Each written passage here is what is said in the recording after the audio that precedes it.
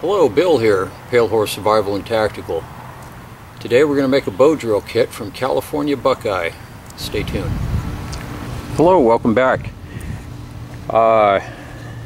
Today we're going to make a bow drill kit from California Buckeye.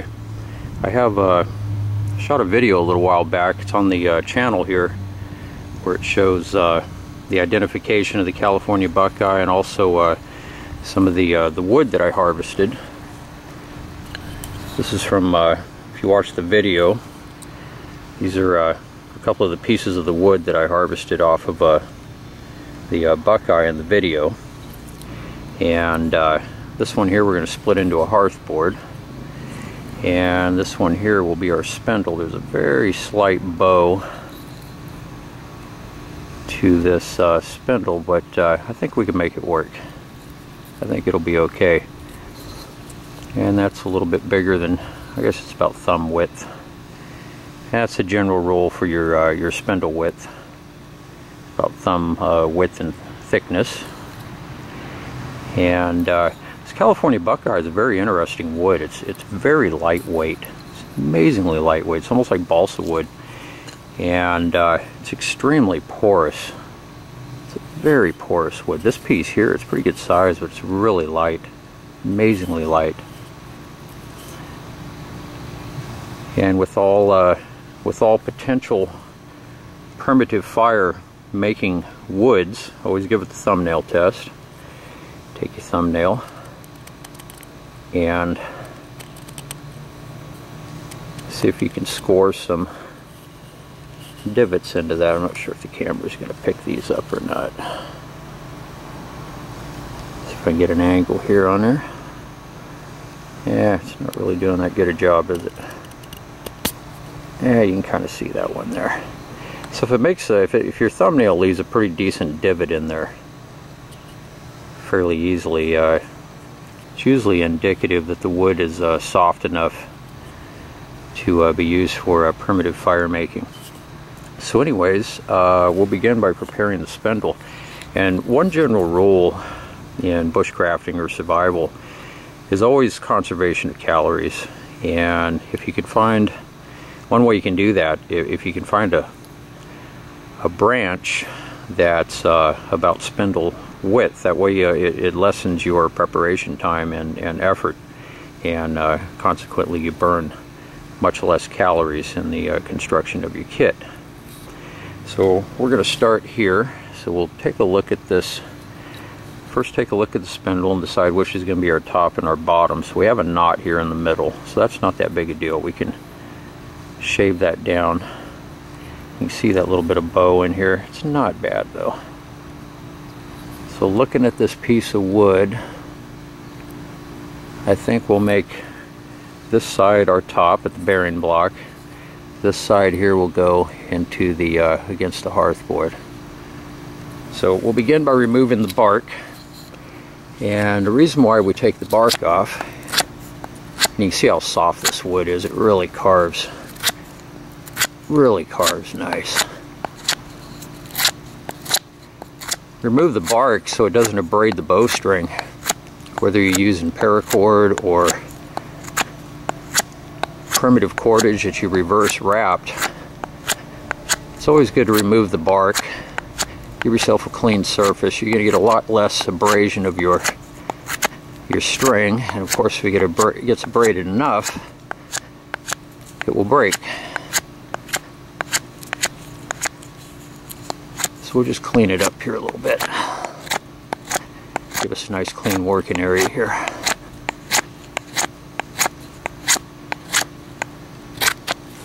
Keep you guys in frame here. Knock this knot off. The knot's going to be a little bit harder, of course.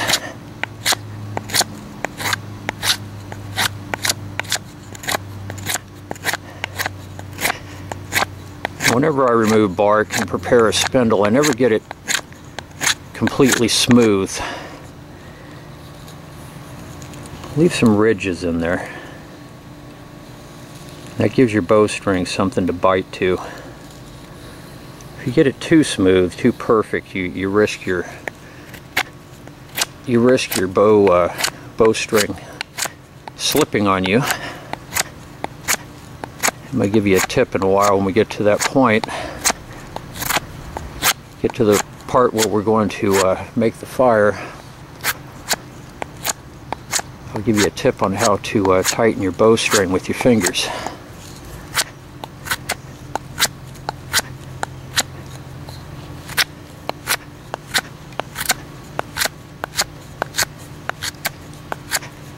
This really carves nice. This is so soft. I've never used California buckeye. I've made a lot of bow drill kits, but I've never used California buckeye for primitive fire making. So I'm really stoked about this. I think it's going to work okay. I'm going to switch over to my folder here.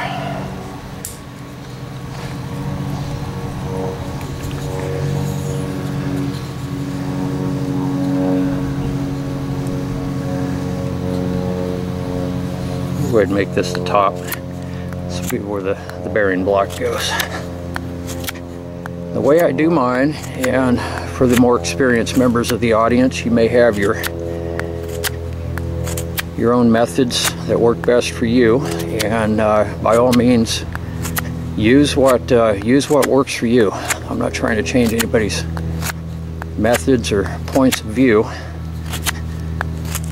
but for the new the members of the audience who may be inexperienced, this is how I do mine. And once you get into primitive fire making, you'll probably develop your own techniques as time goes on that best suits your own particular style, and that's perfectly fine. So what I do, I just make this into a point.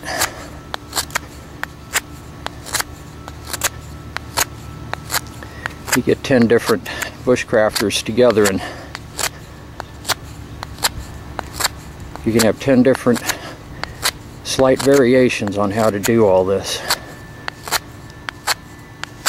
The main thing that counts is that it works and achieves a goal. So really there's no right or wrong way. As long as the end result is a goal, it serves its purpose. See if I can smooth this out here a little bit.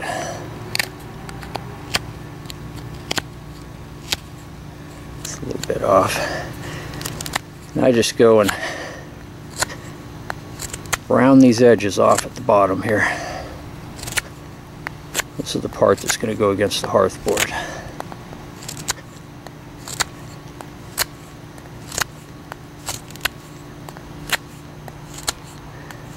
Yeah, this is a really soft wood. I'm really impressed with this.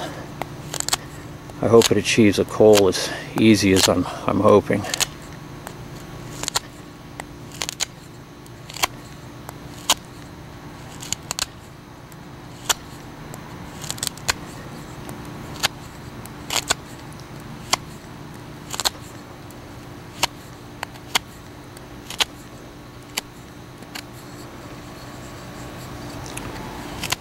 This will burn in. Got a slight high spot here I'll take down.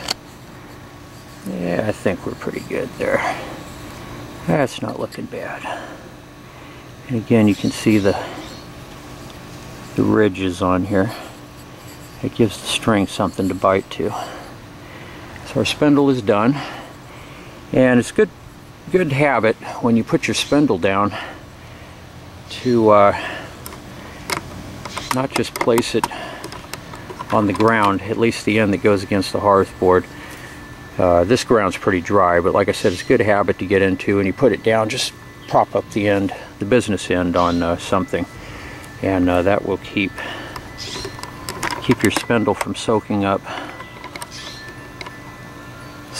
any moisture off the ground. We're going to go ahead and split this piece here. We'll baton this.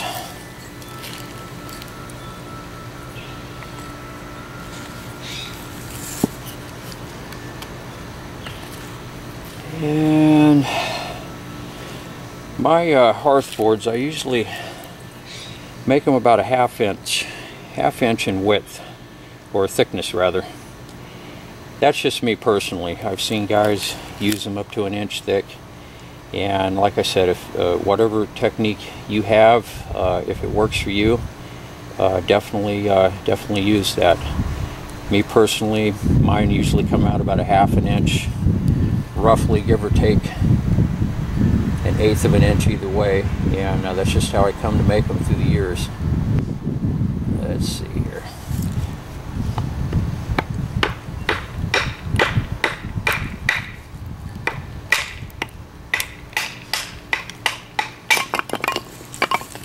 That split pretty easy. Split exactly straight.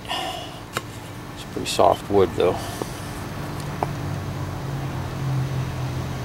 Again, we're going to be about a half an inch, roughly here. Looks like we're going to have some cleanup. Yeah, it didn't split true, but that's okay. We'll clean it up here. See if we can.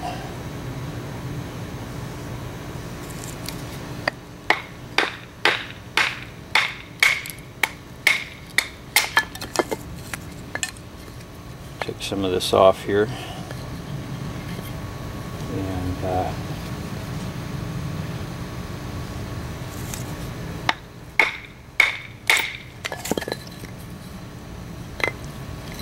and I usually use my knives. I like to chop.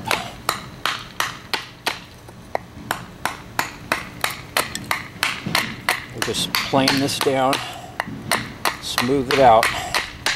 Mainly you want to get those 90-degree edges on here.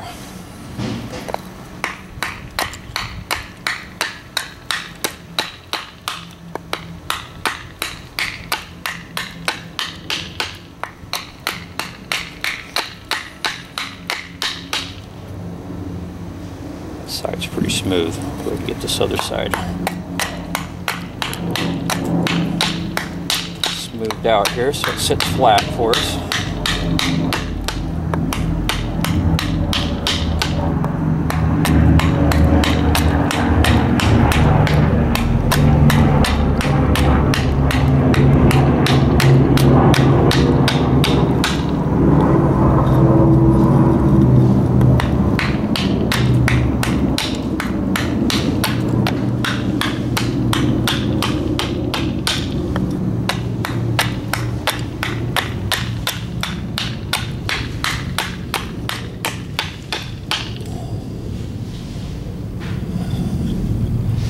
Looking pretty decent now.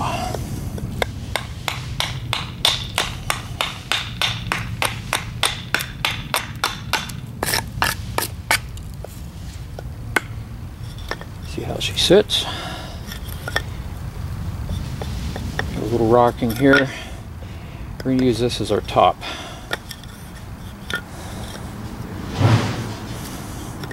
And you can see it's just about a half an inch. I think we're looking pretty decent here. So go ahead and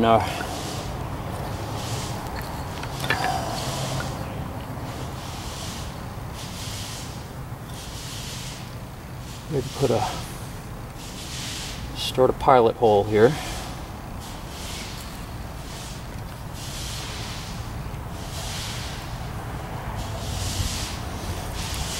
And again, I've seen guys, they're really anal about the pilot hole and they shave it out perfectly, and I just take the tip of my knife and just get one started this way. It's always worked well.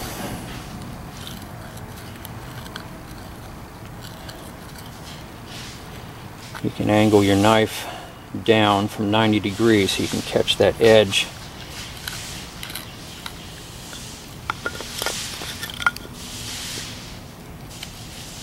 Catch that edge and flatten it out so it's more of a shallow depression.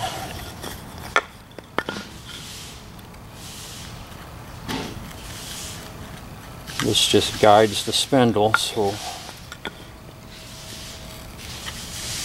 keeps it cutting in straight so it doesn't wander on us while we burn in the hole.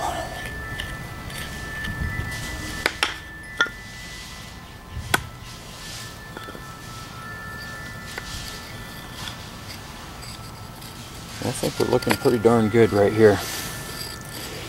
I'm going to talk a few minutes about the bow.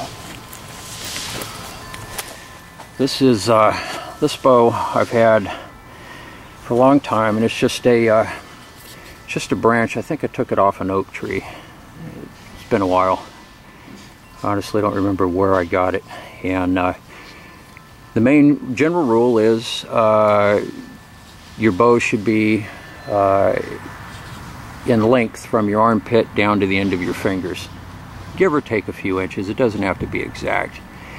And I'm using standard 550 paracord on here, nothing special.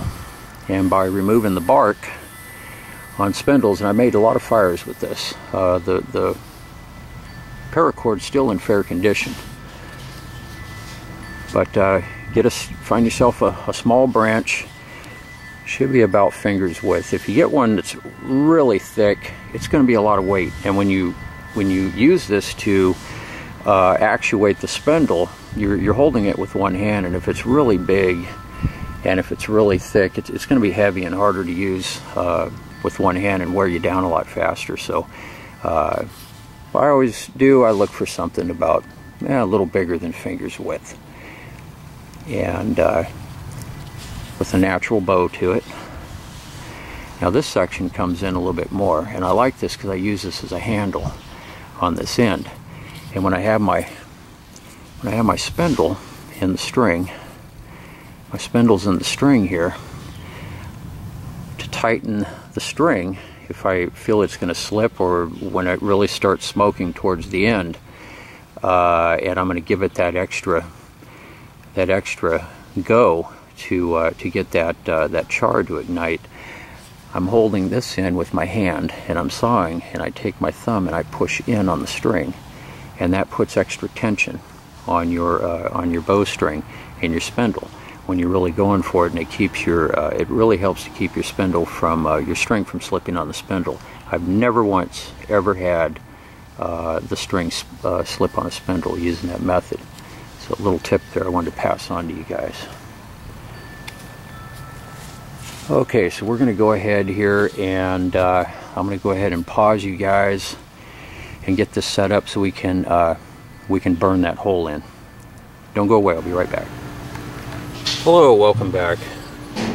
Finally got positioned here.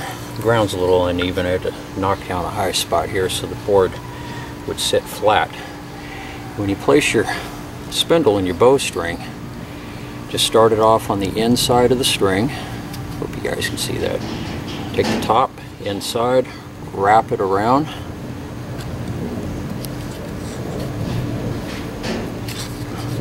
And that way your spindle is on the outside of the string and not on the inside. That way it gives you more clearance between your string and your bow here. I'll show you guys that once more in a little bit when we get ready to make the coal. So what we're doing now, we're going to burn the hole in, and I use a round that was cut and it has bearing sunk in, countersunk into the round here. Works really well, extremely well. Pocket size, fits right inside my little primitive fire and trapping kit here that I have. And you can use a regular piece of wood, carve a hole into the top, and then lubricate that with it could be green grass. You can use pine sap. You can run the top edge of your spindle here along the sides of your nose. Use your skin's natural oils to lubricate this. Anything that you can use, green pine needles, you can put a wad of those in there inside your hole in your bearing block. Anything to reduce the friction on the top. You want the friction down at the bottom on the hearthboard where it counts. Reduce it up here, increase it at the bottom. Okay, so, and this string fits really tight right here, so very little pressure I'm going to have to put on this. So we'll go ahead and burn this in.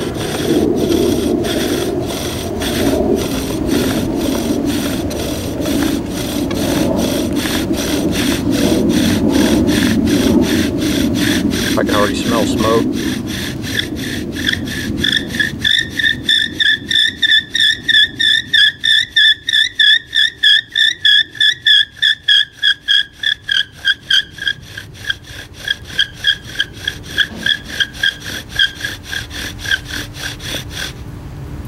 That really started smoking quick. I think this is going to make a great bow drill wood.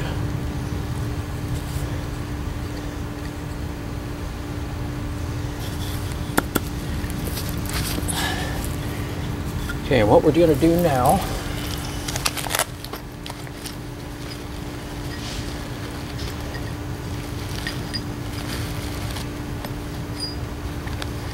is cut a notch on this in my little trapping kit, my little trapping primitive fire kit. It's a military drop leg pouch. Goes around your waist, has straps that go around your thigh, and I've got homemade perimeter alarms in here. I have a military rain poncho. I have a military casualty blanket, OD green on one side, it's nylon reinforced and with mylar on the other side. Snare wire, paracord. I have a whole bow drill kit on the inside here. My little mini kit, snare wire, green coated so it doesn't rust. I get this at Michael's. I think it's 150 feet for 150 feet 24 gauge for like $1.50. You can't beat that. Get a lot of primitive snares out of that. I'll do another video at another time on all of those. But these little saws here, I carry this in my kit too. This little folding saw. These guys, they're the old school wooden handled stuff, and in my opinion they're built so much better than the new saws.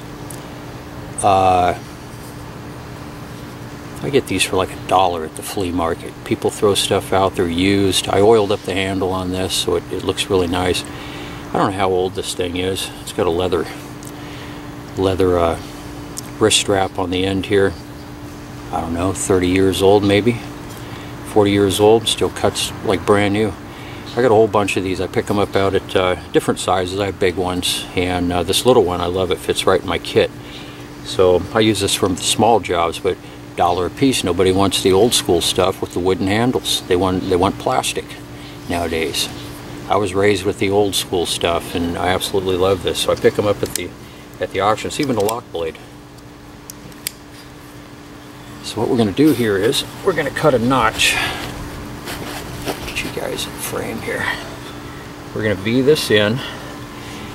The V, we're going to come in about 1/3 of the way, not quite to halfway, just about 1/3 of the way into this hole, and cut a pie-shaped notch. And I'll give you a close-up of that here in just a sec. But this little fine-tooth saw works perfect for making these notches. I absolutely love it. It really works well.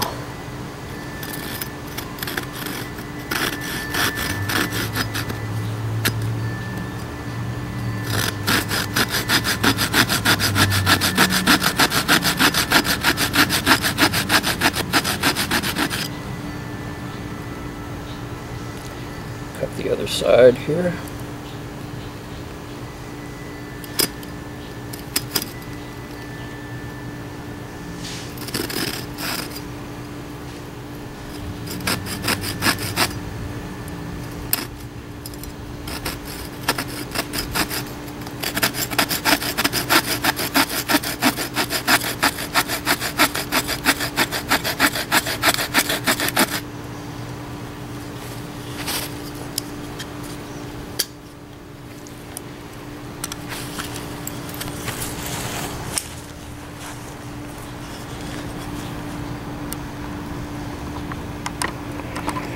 Okay, show you what I got going here. Here's the pie-shaped notch.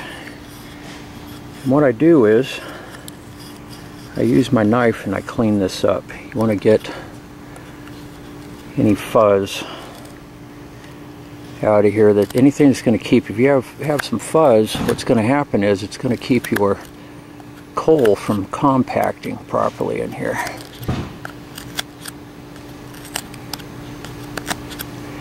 So I just clean it up, and you can also widen the base of this out in both directions here.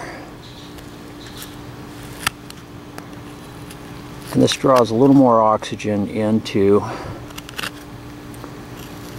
your coal. Wow, this buckeye is really soft. This is a really easy wood to carve.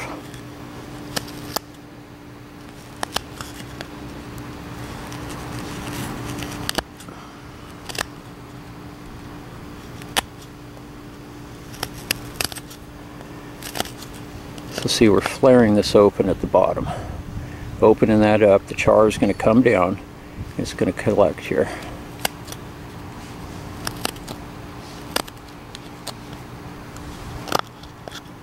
And I think we're ready to give this a shot. Let me get positioned and I will be back. Stay tuned. Okay, welcome back. Had to get a quick water break too. It's crazy hot out here. We've been under a lot of triple-digit heat out here on the West Coast. So this past winter, it was so wet. A lot of flooding out here after a long stretch of drought, and now it's gone the other way, and now we're under a lot of heat. So anyways, what I'm doing here is I cut some jute cordage and separating this fiber here. This is going to be our tender bundle. So I just cut it into pieces and just pull the pieces apart here.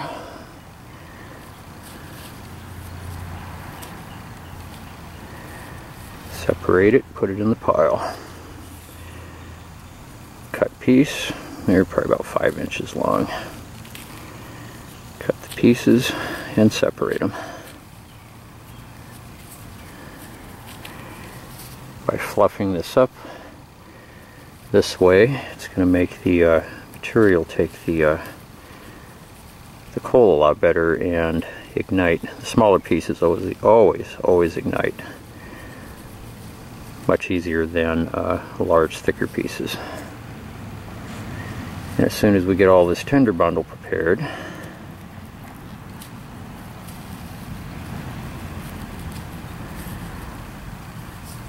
I've got this guy ready to go. It's a piece of white birch bark, and I've reused that one a number of times. You see the scorching on there for other bow drill and hand drill fires. Call that the welcome mat. That's right underneath the notch, and that catches the coal. It's better to use something natural. You want it dry, of course. And something natural. If you use metal, I've seen people use knife blades and stuff. In my opinion, that tends to zap some of the heat out of the char, and the idea, you want that temperature to rise to the point that it's going to ignite and achieve combustion temperatures. This wood here is very soft, this California buckeye, just like yucca wood. So I suspect yucca has a flash point of 150 degrees if memory serves, and I suspect that this wood here, being very soft and porous, is going to have a pretty low flash point. At least hopefully it goes that way. Nothing's written in stone in bushcrafting. That's why it's so very important to practice these techniques until they're second nature. Don't just read books or watch videos. That's not going to teach you anything. You have to get out, and if you want to learn this stuff, you got to do it hands-on. And it's not easy. Primitive fire making is probably the most difficult aspect out of a lot of the techniques. It took me a while to master it. First wood I ever achieved a coal with was incense cedar, Caliscedrus decurrens, and I watched the coal form before my eyes. It's the coolest thing I ever seen, and it was like a primal scream went off inside of me, something very ancient, and became an addiction after that. And I started making kits out of all types of different woods, and I got a lot of other kits I'm going to do in other videos as soon as time permits. Okay, we have a pretty good tender bundle here. It's a pretty good size. Coal will go right in here. You wrap around and then blow, and we'll get to that point in a while.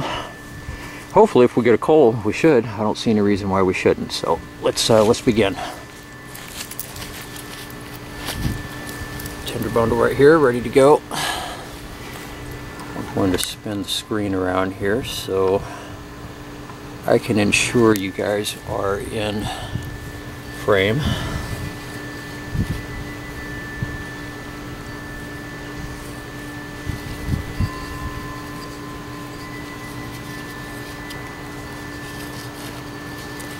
Again, take your spindle, the top, bring it in to the inside and just around to the outside. Start on the outside of the string, rotate the top in, and then over the top again, and you wind up with your spindle on the outside of your string. It's very, very easy. Just takes a little practice. All right.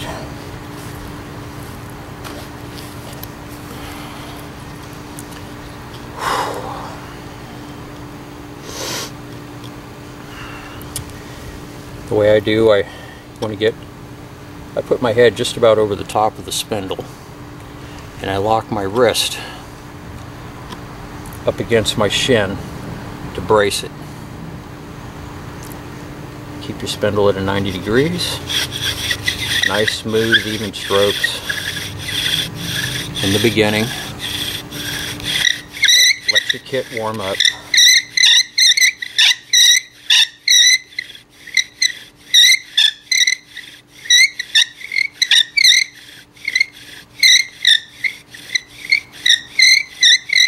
Let that notch fill up. Don't start cranking on it till that notch is full. Just take your time. Nice, long, even strokes. Got a little bit of smoke.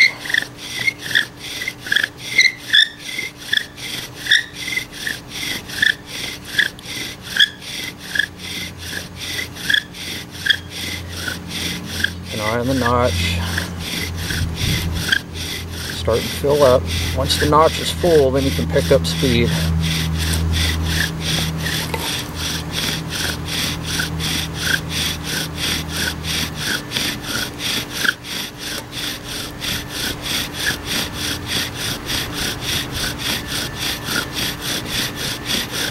So far, keep your fingers crossed.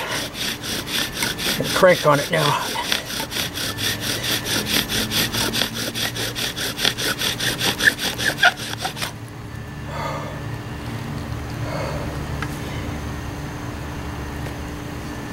We have coal, guys, and I have to say I am extremely impressed with California buckeye. I mean, that is, I have used a number of woods,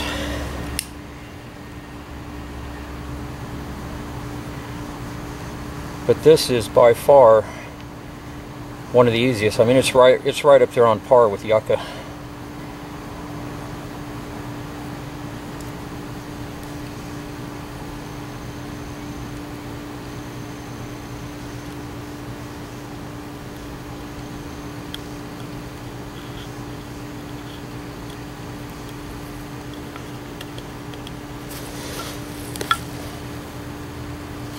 char and lightly clump it together.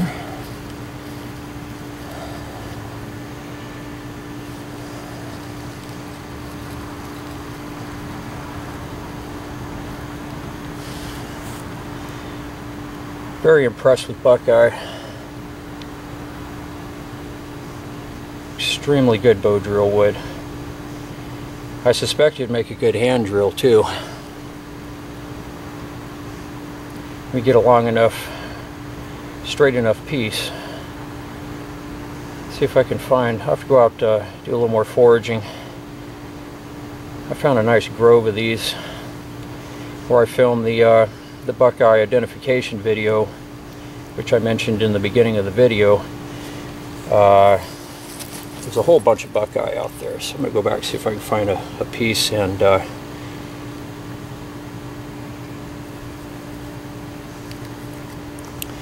see if I can make a hand drill video. So we have a nice coal here.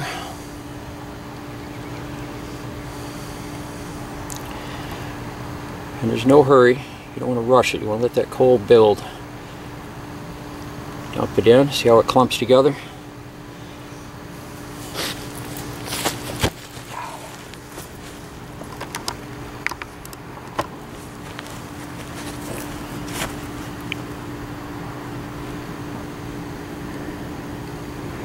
And we will have a fire here in just a sec.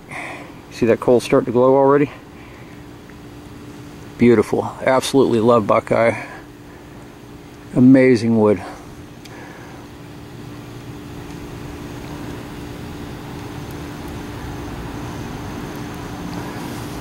Look at that. Look at that. Woo. Artwork.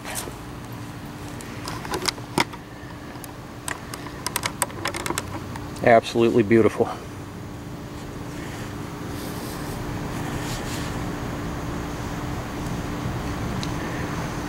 And that, my friends, is California buckeye.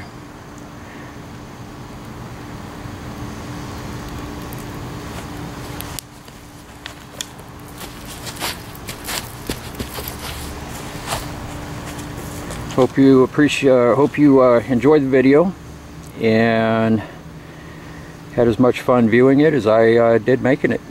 It's a lot of fun today. Please like, subscribe, and share to my channel. We've got a lot of videos upcoming. We've got more botanical, wild botanical and medicinal plant identification coming up, tinctures, salves, decoctions, herbalism videos, more bushcrafting, a lot of things planned out. So as time permits, I'll put them up on here. Everybody have a good day, and I will see you soon on the next one. Take care. Bye-bye.